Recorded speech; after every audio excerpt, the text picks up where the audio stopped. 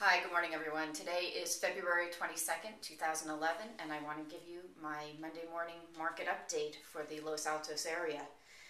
In the Los Altos area, there are currently 46 single-family residential homes on the market.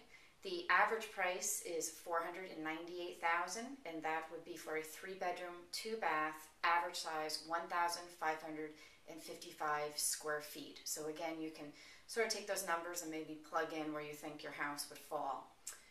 Also, I ran a report on the number of sold single-family residences listed on the MLS for the going back 4 months to October 22nd.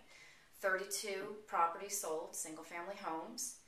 The average price of the sold would be $457,000. The days on market was 85. The size of this home would be 3-bedroom, 1.84 baths, and the average square footage would be 1,568 square feet. So as you can see, the asking price that we're currently in is a little bit higher than maybe what has come before in the last 4 months. Back to 90815, where I use my Altos Research program.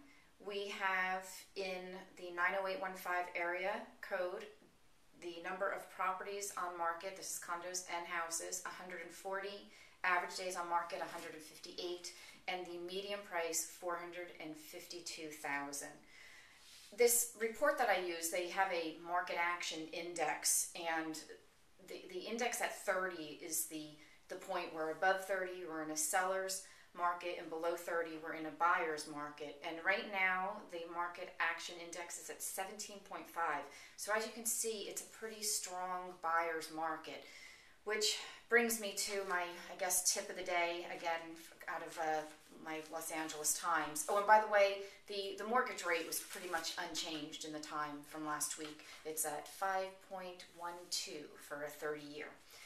But the title of this article says, low-cost loans may disappear soon. And I don't want to be, bring you bad news or scare you, but the federal government is getting involved, and they are looking to phase out Fannie Mae and Freddie Mac. And right now, I think 30% of the homes being financed are FHA, and they are going to move forward to decrease that amount. So I guess the moral of the story is, if you're thinking about buying a home in the near future, it probably would behoove you to do it now. Nobody knows. Nobody has the crystal ball and knows what's going to happen. But I think financing may actually even become tougher than it is presently.